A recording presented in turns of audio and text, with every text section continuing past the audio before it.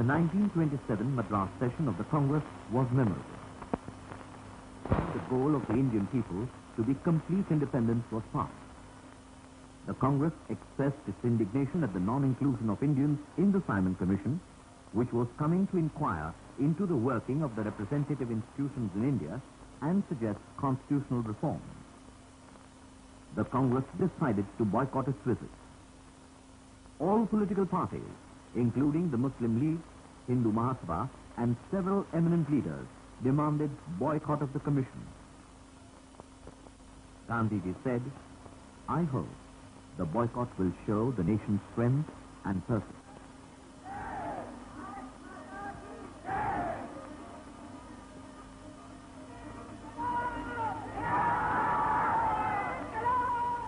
The freedom struggle was gaining momentum.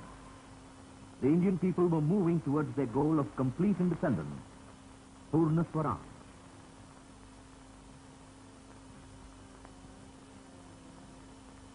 When the Simon Commission landed in Bombay on the 3rd of February 1928, the city observed a complete hartal.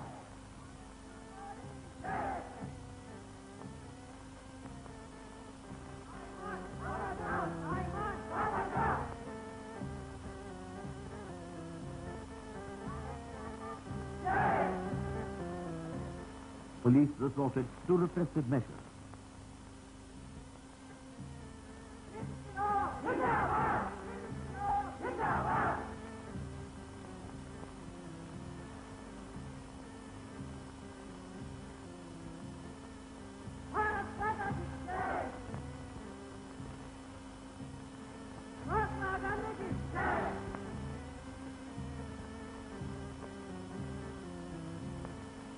In the Central Assembly, Lala Lajpat Rai moved a resolution to convey the country's lack of confidence in the Parliamentary Commission, which had been appointed to recast the Constitution of India. The resolution was supported by Motilal Nehru, Muhammad Ali Jinnah, and Malviya. It was carried by 68 to 62 votes. Annie Besant said that India will accept nothing less than dominion status. British officials received the commission with garlands and bouquets, and the people of India greeted them with boycott and banners. Go back, Simon.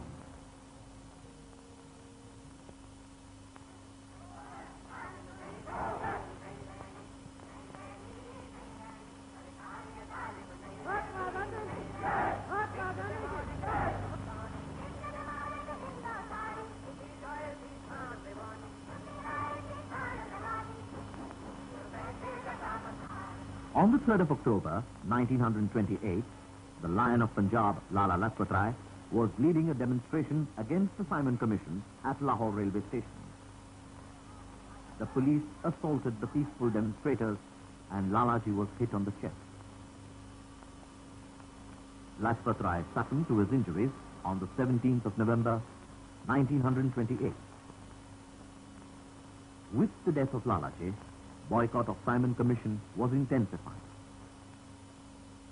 In Lucknow, Jawaharlal Nehru and Govind Vallabh Pant were beaten by the police. At Lahore, Bhagat Singh killed Saunders, the police officer responsible for Lajpat Rai's death. According to a telegram sent to the Viceroy, the youth responsible for the killing escaped through the DAV college and their identity was not established.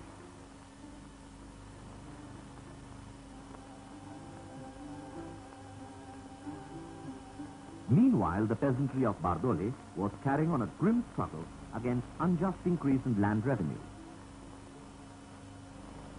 The Bardoli Satyagraha, led by Sardar Vallabhbhai Patel, was a triumph for the Indian farmers.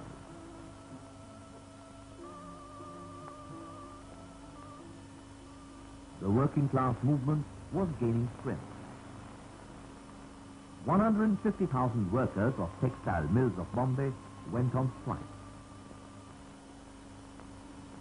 Production was paralyzed.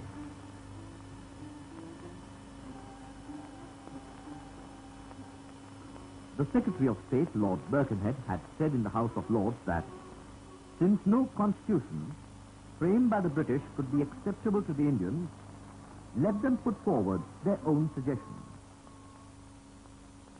The Indian leaders took up the challenge and set up a committee under the chairmanship of Motilal Nehru to lay down the principles of a constitution for India which would be acceptable to all.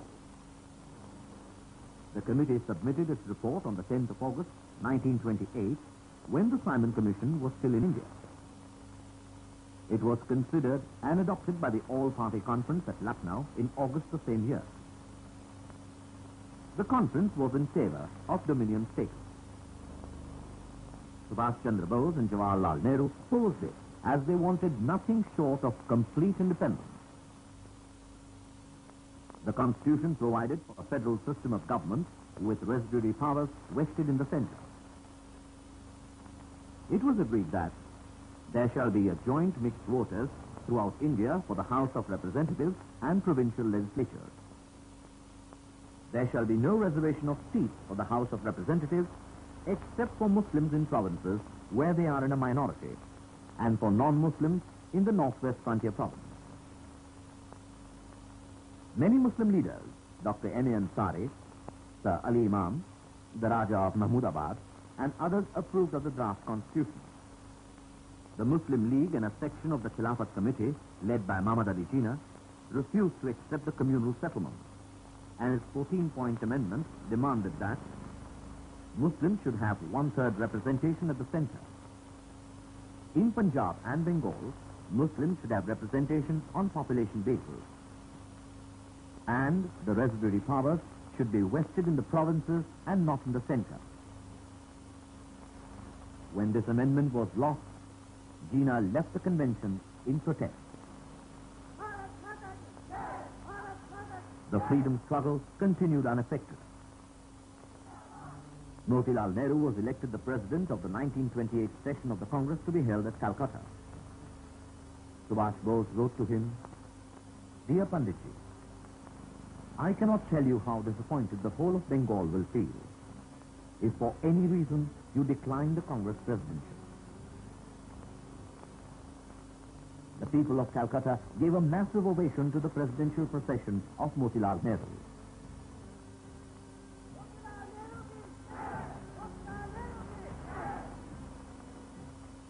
Subhash Chandra Bose was the commander of the Congress Volunteer Force. He said, "Give me blood, and I promise you freedom." Condemning the Simon Commission's visit, Motilal Nehru asked, "How would any Englishman like his house to be broken into and his guests treated with a sound thrashing? How would an Englishman like to be imprisoned in his own house?" In conclusion, he said, "Our destination is freedom, the form and extent of which will depend on the time and the circumstances under which it comes." When Nehru's report on the Constitution came up for discussion, moderate leaders wanted to settle for dominion status. But young congressmen led by Jawaharlal Nehru and Subhash Chandra Bose demanded complete independence with immediate effect.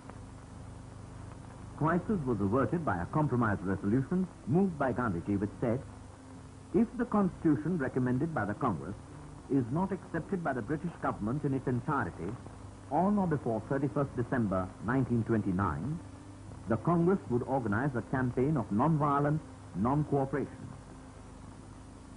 The Congress also asked the rulers of princely states to introduce responsible government based on representative institutions. A committee on boycott of foreign clothes was set up under Gandhiji. C. Rajagopalachari headed the Prohibition Committee and also edited a quarterly magazine, Prohibition. Jamnalal Bajaj was secretary of Anti-Untouchability Committee. Jamnalal too opened the doors of Lakshmi Narayan Temple at Wardha to the scheduled caste, the Harijans, as Gandhiji used to call them affectionately. Many well-known temples also opened their doors to them. They were admitted to national schools and colleges. The scheduled castes were allowed to draw drinking water from the common wells.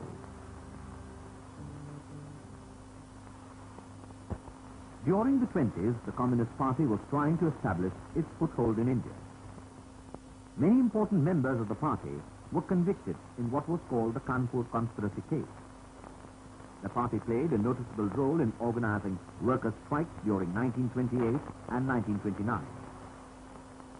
31 leading members of the party, including some Englishmen, were arrested in March 1929. They were tried at Meerut on the charge of conspiracy against the King Emperor.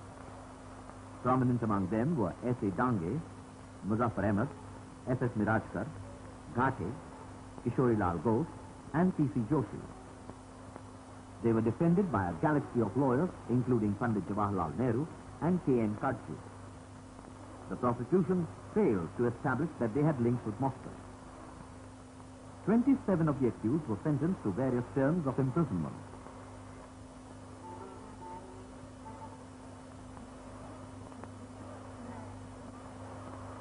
Even after the departure of the Simon Commission, the non-cooperation movement continued. Burning of foreign clothes, picketing of liquor shops, boycott of British institutions.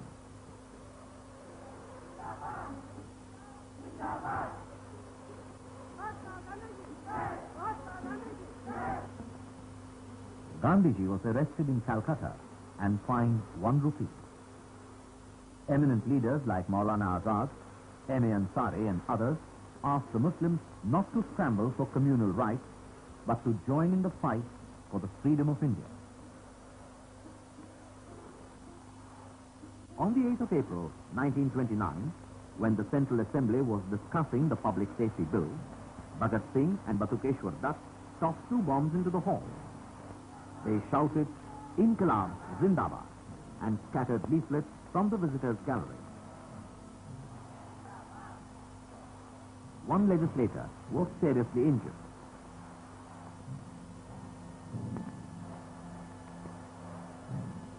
The 2 revolutionaries were arrested and taken to Lahore. Bhagat Singh was charge-sheeted for sedition and implicated in the murder of Saunders. In what came to be known as the Lahore conspiracy case, Bhagat Singh was tried along with Sukhdev, Rajguru and Jatin Das.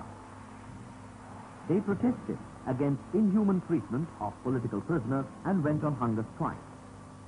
Jatin Das went on indefinite hunger strike, but the Raj showed little concern for a precious human life.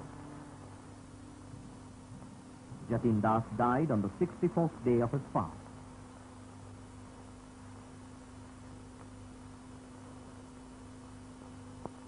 The body of Jatin Das was taken to Calcutta, where Subhash Chandra Bose personally supervised his funeral.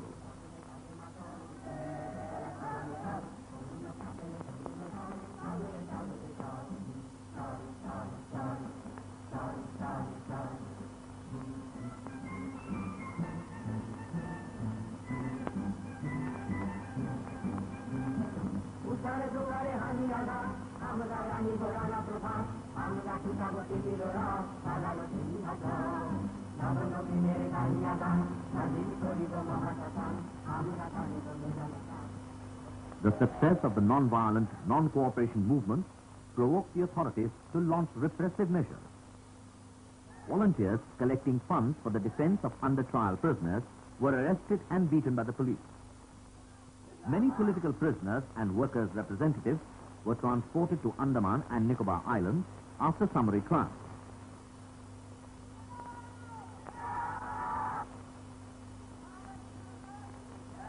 The government soon realized that repressive laws could not keep the people in bondage forever.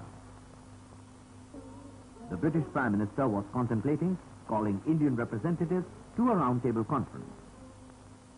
Lord Irwin invited Motilal Nehru and Gandhiji for a meeting on the 23rd of December 1929 to discuss the political situation in the country. The Viceroy was returning from a tour of South India.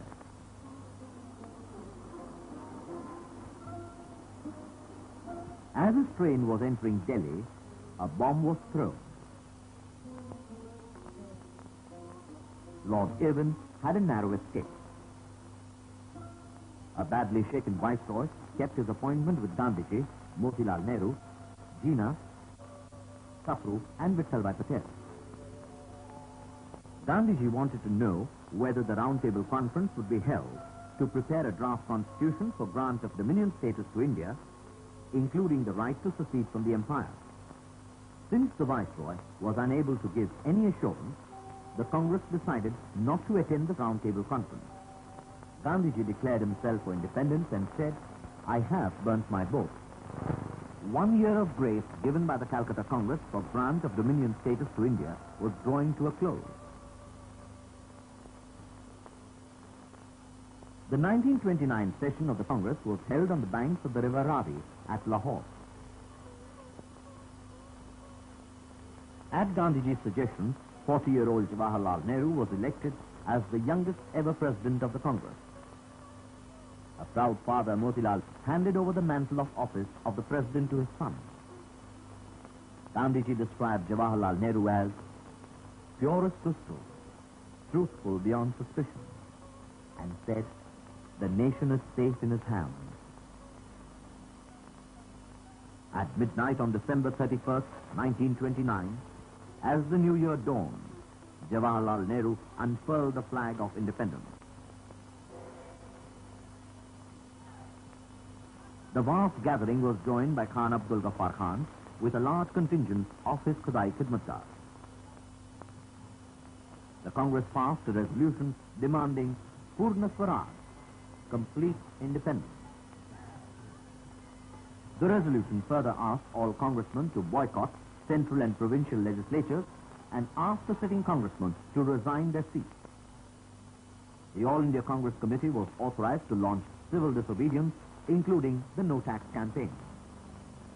The Congress asked the people of India to observe January 26, 1930 as the Independence Day and take a pledge which said, "We believe that it is the inalienable right of the Indian people, as of any other people, to have freedom and to enjoy the fruits of their toil and have the necessities of life so that they may have full opportunities of growth.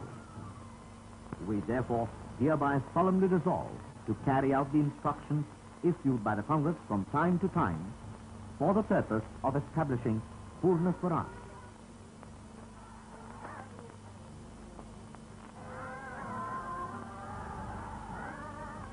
The young Congress president electrified the people into action. The nation was astir, preparing to observe January 26, 1930 as the Independence Day, to achieve Purna Swaraj, complete independence.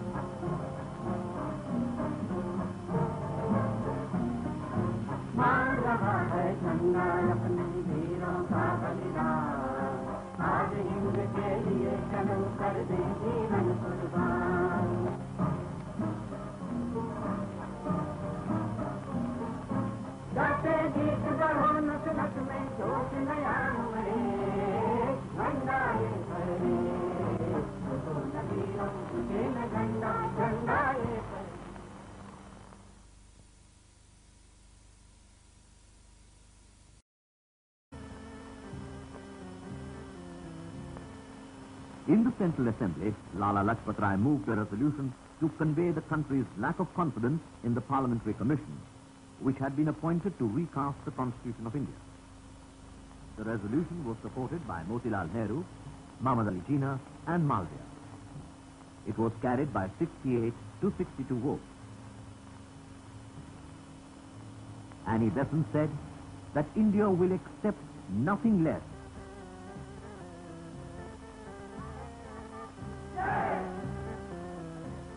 Police resorted to repressive measures.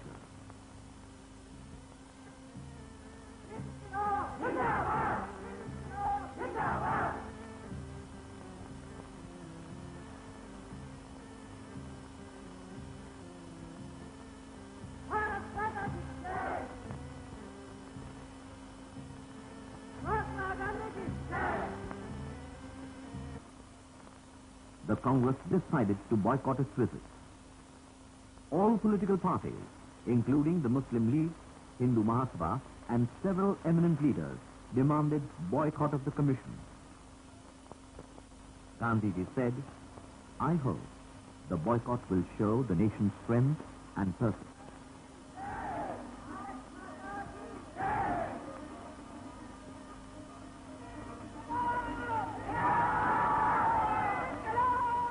The freedom struggle was gaining momentum. The Indian people were moving towards their goal of complete independence, Purna Swaraj.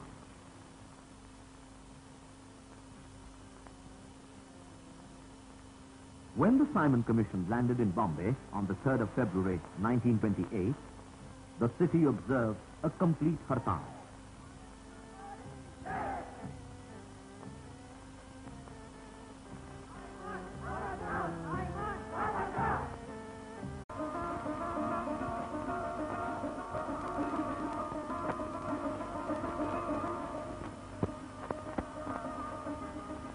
The 1927 Madras session of the Congress was memorable. The goal of the Indian people to be complete independence was passed. The Congress expressed its indignation at the non-inclusion of Indians in the Simon Commission, which was coming to inquire into the working of the representative institutions in India and suggest constitutional reforms.